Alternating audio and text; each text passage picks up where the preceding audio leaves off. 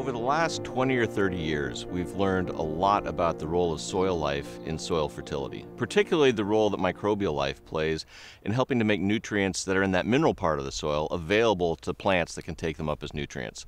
The arguments about sort of what frames soil fertility go way back through history. Obviously, people have long thought about the mystery of fertility. Early on in our history, we deified fertility, sort of ascribed it to the workings of the gods.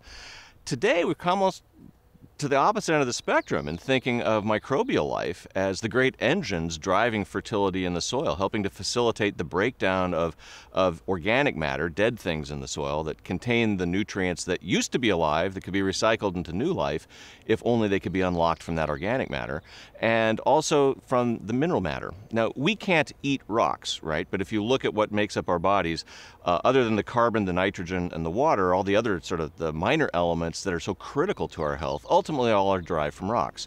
Plants can't eat rocks either. What does? Microbes.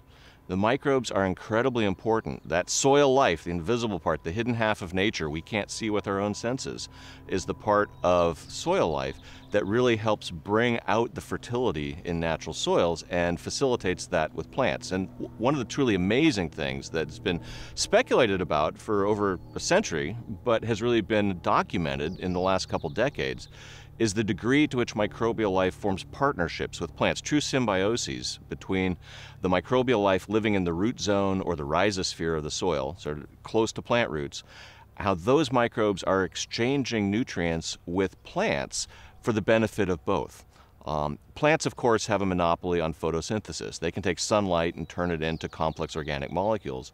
Turns out that they'll pump a surprising amount of that stuff out of their roots into the soil. I was trained to think of roots as straws, things that draw material out of the soil for the benefit of plant nutrition.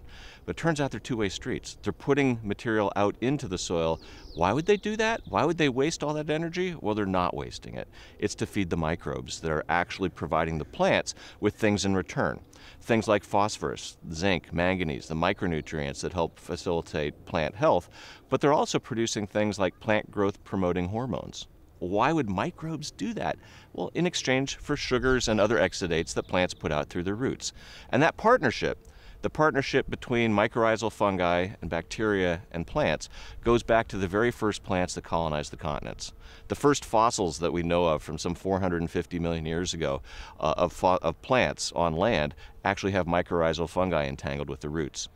The microbes colonized the continents first and helped the plants come ashore.